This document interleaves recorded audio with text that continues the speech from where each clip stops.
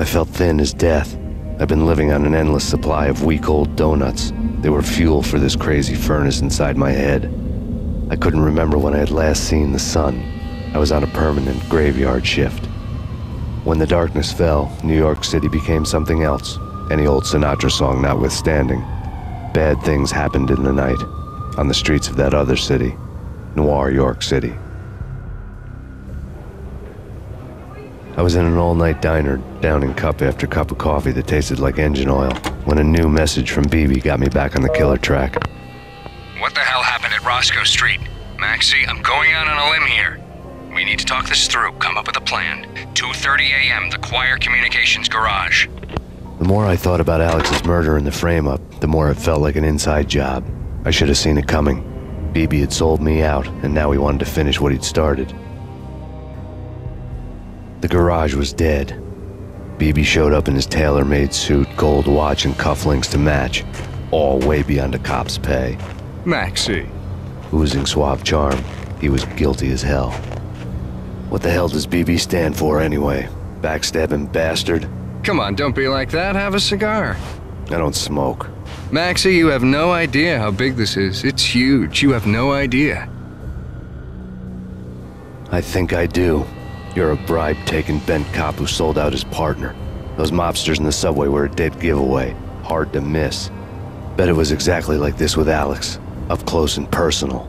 You can't win this one, Max. No, but I can make damn sure none of you do either.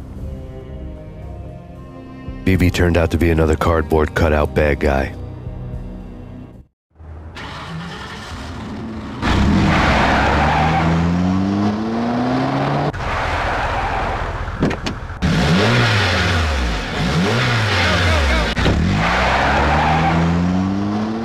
A bad cop on the take, a cowardly right-hand man fleeing from the scene, leaving his paid thugs to do his dirty work.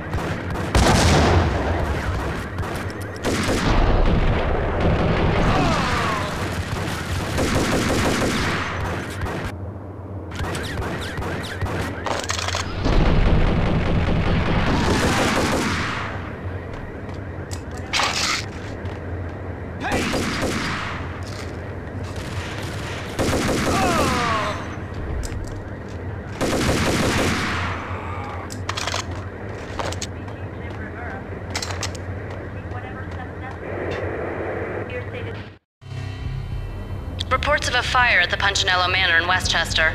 The manor is the home of Angelo Punchinello, the alleged head of the Punchinello crime family. The police are now saying, contrary to their earlier statements, that Max Payne is still alive and at large. He continues his vendetta against the Mafia, of which this last act of arson is attributed to. I had no recollection of setting any fires, but I did remember the flames.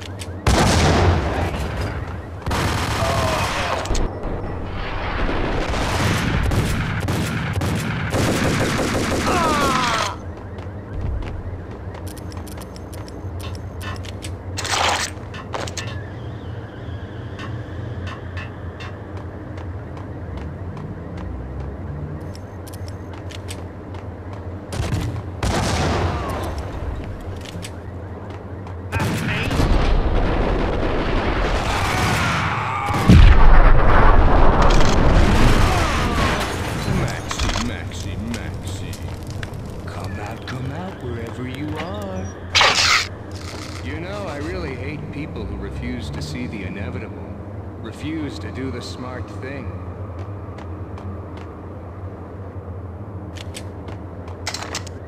No, I must do the right thing.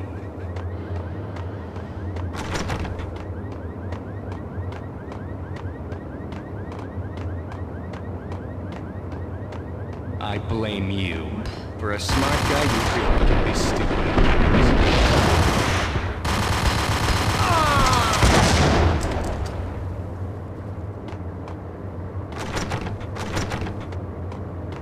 The payphone started to ring.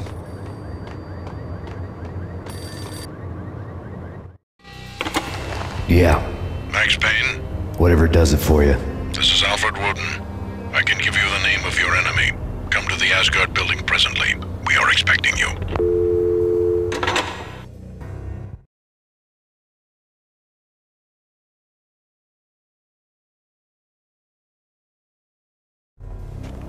Woden was waiting for me on the steps of the old building. Mr. Payne, let's go inside. The others are anxious to begin. The others? Despite the general misconception, this building actually predates the City Hall by 2 years, thus being the oldest municipal building still in use here at the foot of the Brooklyn Bridge. No kidding. The old man played tour guide as he led me through a dark, domed hall. The answers I was after loomed large ahead. Mr. Payne, I would like to introduce you to my colleagues in what we call the Inner Circle. You've been watching too much X-Files. You have seen the files on Project Valhalla. We can fill the gaps, provide you with the information missing from those files. We were all involved in the early stages of the project during the Gulf War. What's the catch? We would very much like to blow this thing wide open, but our hands are tied. Her name is Nicole Horn. She was the key figure in Project Valhalla. When the funding was discontinued, she simply refused to quit. She knew exactly what she had in her hands. Nicole Horn is the president of Acer Corporation. She has more than half the city in her pocket. This must be kept under wraps. If you try to go public with this, we will deny any knowledge. We need you to take her out. Afterwards, we can protect you. Make all the charges go away. That was the cue for the killer suits to kick in the doors and swarm inside.